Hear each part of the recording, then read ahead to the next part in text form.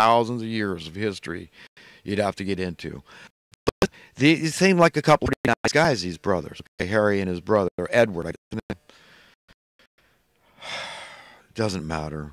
Everybody knows. It's just one of those things that, you get older, you start shrinking, and if you don't take steps to help it stop shrinking, then you lose your short-term memory. So a lot of really stuff that in normal circumstances I would remember. When I'm trying to think, I can't. It's a short-term memory thing and all that. But anyway, I know I've been all over the place, and the point I'm trying to make here is that we have to understand profound paradoxes. I hate elitism. I hate it, on a very small scale. When I've seen people working on minimum wage incomes that had a very elitist attitude. They'll support the banking bailout. They'll, I don't know how they even survive. I mean, to me, how can you live? How in California can you pay your rent? Okay, how can you survive in California? You can't on a minimum wage job without going and trying to get welfare. There's no way. It's impossible. It's impossible, flatly. So they're doing something else, but yet these people will prescribe to an elitist point of view where they think, hey, you know what? I mean, someday I hope to be one of those elite and have my 401k come to maturity, and I plan to be rich. Or, in the back of their mind, you got to wonder what they're thinking. My parents are well-to-do, so I plan on inheriting that wealth someday, and I'm going to be in that, that elite class. So, they're a mini elitist, and I have no more respect for them than I do the maxi elitists, which are these grand puppeteers that are manipulating us. But let's be very clear that prosperity is a thus saith the Lord kind of thing. This has nothing to do with any economic debate, political debate, social debate, or otherwise. This is a thus saith the Lord standard that we have to tap into and admit. It's a science. It's math. It's just as clear as the light of day. If you see through God's eyes what is His will for us, it is very clear and simple and succinct. Okay? There's nothing hidden here. His will for us is to be happy. Okay? And we can never find happiness if we are born beholden to the money masters. These are satanic forces. Okay? It's as simple and cut and dry and scientific as that. And I don't mean to dash anybody else's belief systems that we're just going to chip away around the edges and engage in minutia of creating jobs, and we're going to have tariffs, and we're going to fix the problems, even though we've tried this back and forth tennis match, a billion times before. It's like beating your head into the wall, but saying, well, on the 1 billionth time, I just know it's going to work eventually here.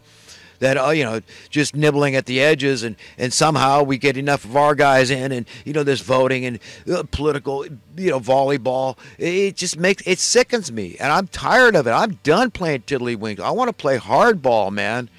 I want to get crazy. Okay, I want the truth, the whole truth, and nothing but the truth. I hunger and thirst for righteousness to be the rule of the day upon the planet. I can't wait for God's law, okay, to be the rule of the day on earth. And what is that law? It is the golden rule. There's no pressure, not on anybody.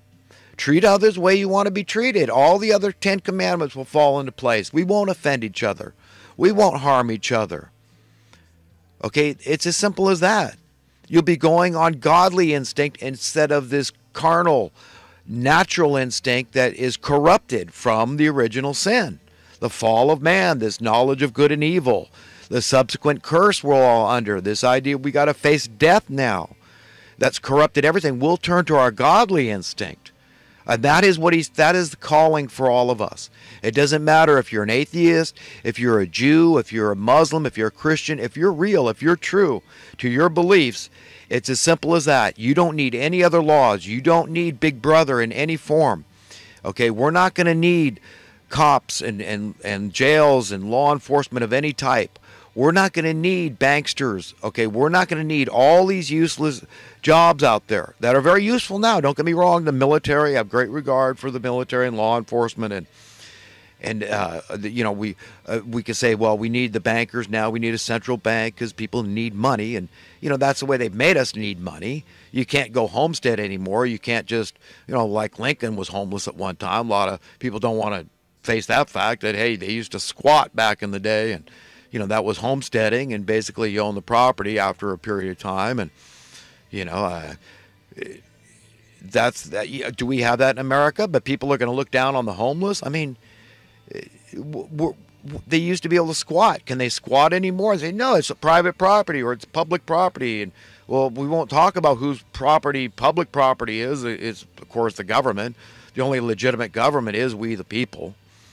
But I'm just pointing out that it's insanity that we're accepting, wanton insanity that we've learned to accept slowly, gradually. The frogs in the water, they turned up the heat.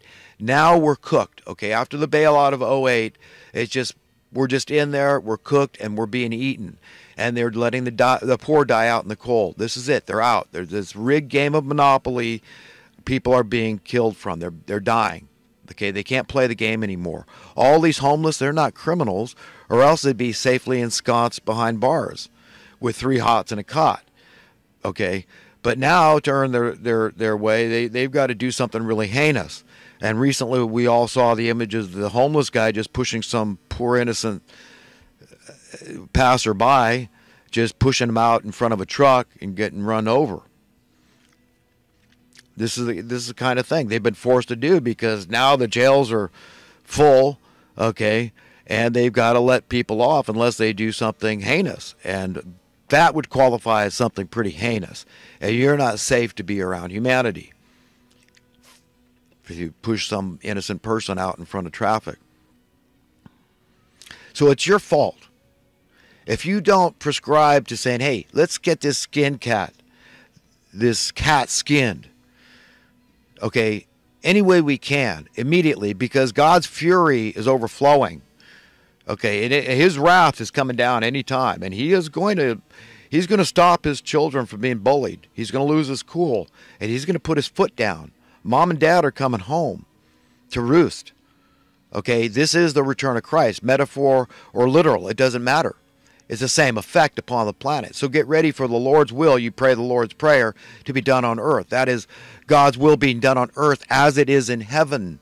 Perfect. Do you understand? So money does not fit into that equation.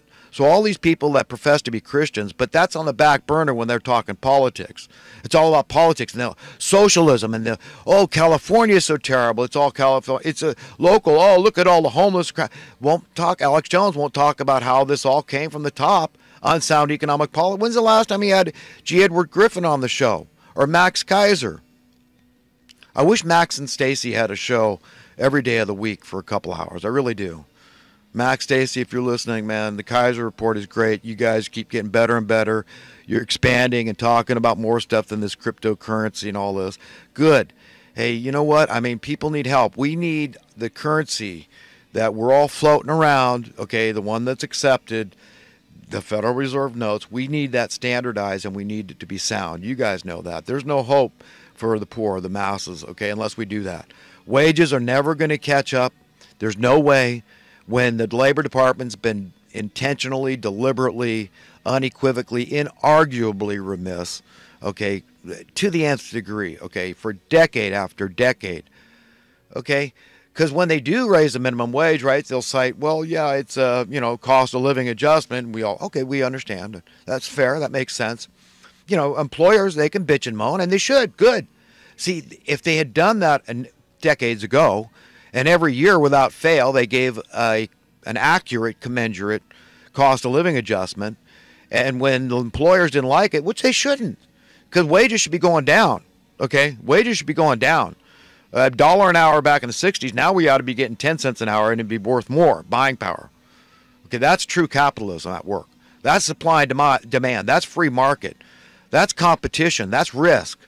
That's what would have happened. I know my stuff, folks. I know what the hell I'm talking about here.